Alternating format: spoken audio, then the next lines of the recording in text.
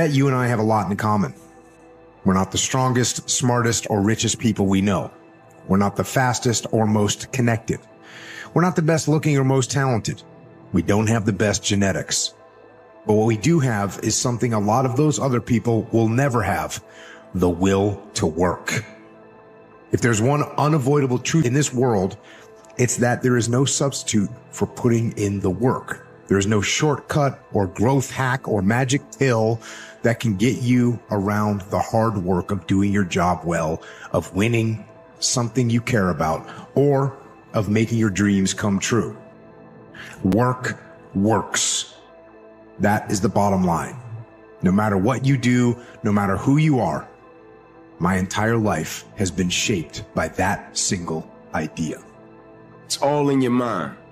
Whatever you hold in your mind will tend to occur in your life. If you continue to believe as you have always believed, you will continue to act as you have always acted. You will continue to get what you have always gotten.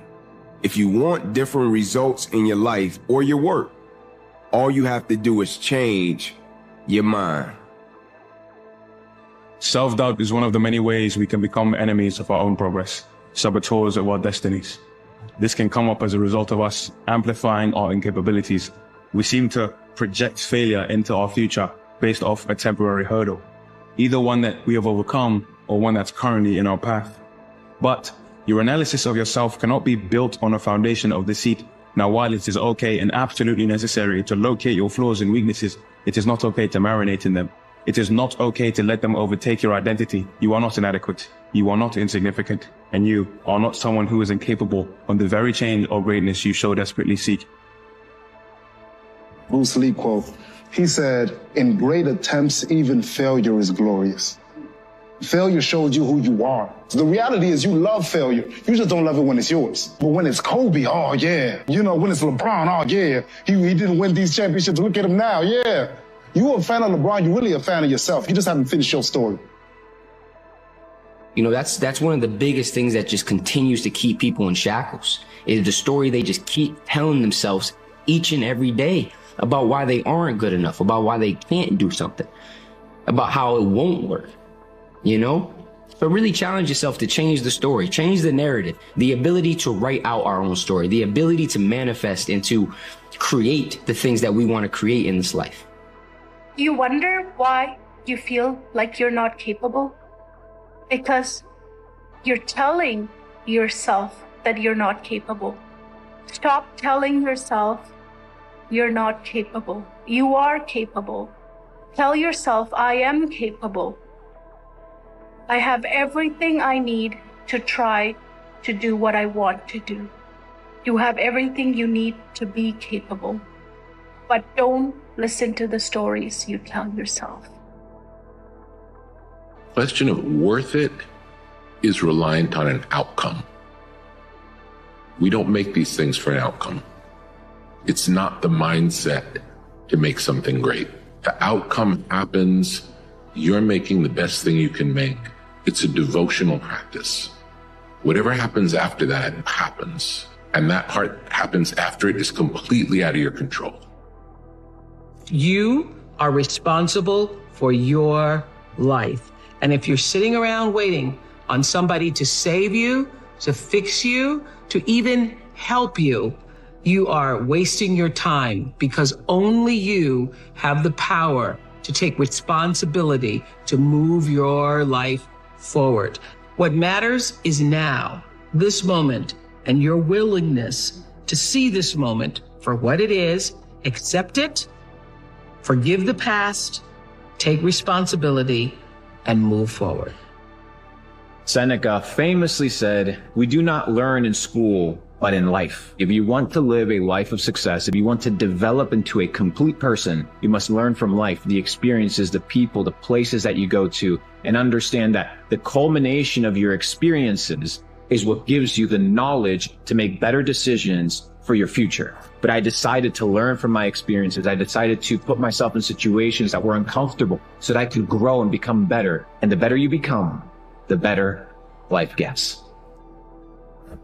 If you want the future to change for you, you've got to change.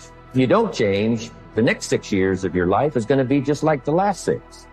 You'll still be behind on your bills. You'll still be behind on your promises. If you will change, everything will change for you. If you will get better, everything will get better for you. If you'll change your philosophy, if you'll change your habits, if you'll refine your thinking, if you'll change and accept some new disciplines, if you'll turn the corner where you've been in the past, go for a new life for the future, all kinds of remarkable things will happen for you if you will change.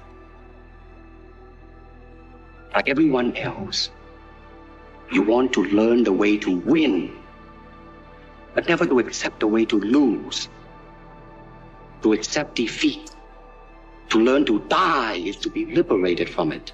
So when tomorrow comes, you must free your ambitious mind and learn the art of dying. If you had tough shit happen to you, it sucks, and it's not your fault. But now what? Where do we go? My 2 cents, win anyways, and prove that you can win even when the chips are stacked against you and you're dealt a lousy hand. Because we can't get dealt a new hand, we gotta play the cards we got rather than hoping the dealer rules in our favor. So again, what do you do with your shitty hand? The only thing possible, you play it the best you can. Understand that your attempt to be better cannot be based off your previous understanding of your lesser self.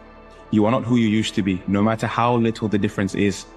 Remember this, just because you can't do something right now or haven't been able to do so in the past, does not mean you won't be able to do so tomorrow or sometime in the future.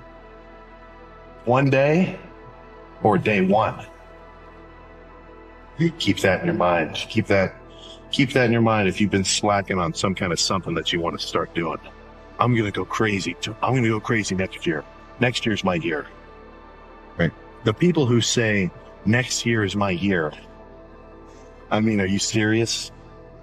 By the time it becomes next year, you're still going to be saying next year is going to be my year. Were you uncomfortable today? People that create spectacular lives approach life just a little bit differently than most people. They seek discomfort. They know that discomfort gets them to grow faster. If it isn't uncomfortable, it's the wrong path. Everything you want in life is on the other side of your comfort zone. The pain and regret is far heavier than the price of discipline. So if it doesn't work out, you can live with it. You can turn the page. You can say what's next. And when you take business, family, life, dreams, goals, and aspirations, you got people going 60%, 70%, and it doesn't manifest. For some reason, people are scared of failure, right? And so I often say to them, man, give everything you got to it. If it doesn't turn out, what's the worst that can happen? You can turn the page. One bad chapter doesn't define the book.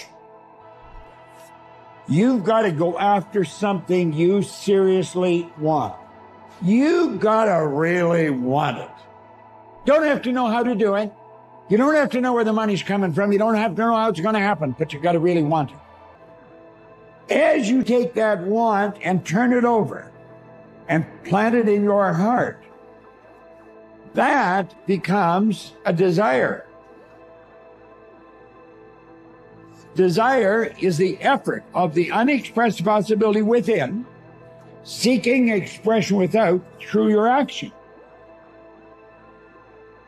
You have to be grateful for the past. Any level of tragedy from your past does one of two things. It either builds you or it breaks you. In my past, I have gone through poverty. In my past, I have gone through neglect. In my past, I have gone through abuse, betrayal, loneliness, rock bottom. But I am beyond grateful for it. Why? Because it made me who I am. You can't bring me down. I learned from my past. I'll step on your words like stairs on my way to the top. You can take all I have. I know what it is to appreciate life. So I have the key to getting it all back. You can knock me down in the depths of the sea. I have learned from my past that you only drown when you stay down. So I'm going to get back up. There needs to be someone who is sort of the keeper and reiterator of the vision. Because there's just a ton of work to do. And a lot of times, you know, when you have to walk 1,000 miles and you take the first step, it looks like a long ways.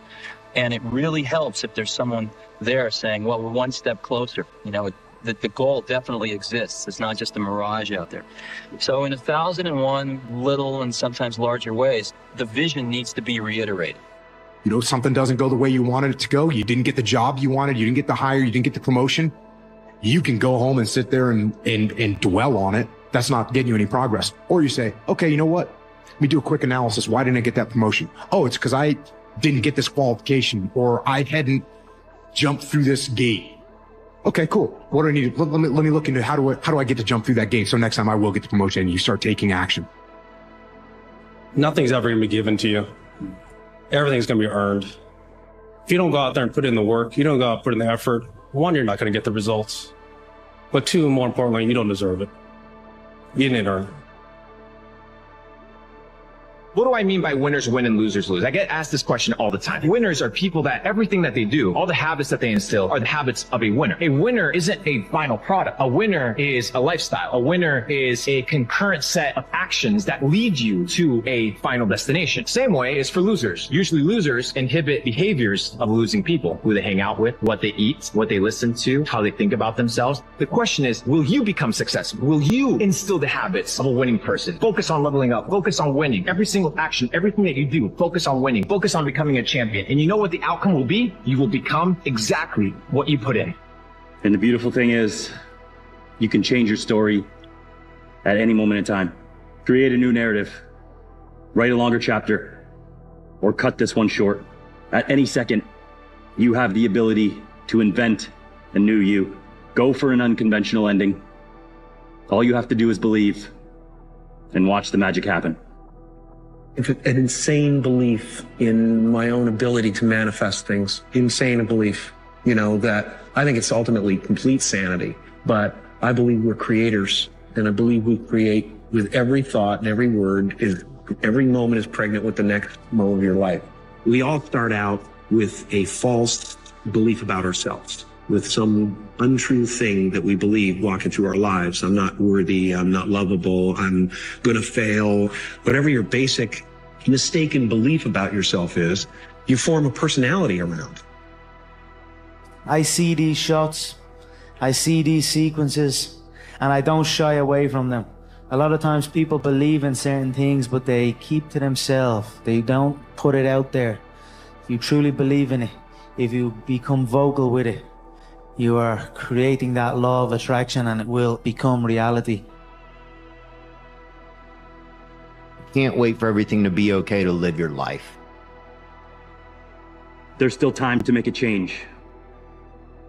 There's still time to commit to yourself. There's still time to do something you've never done. You don't need a new year to start creating a new you.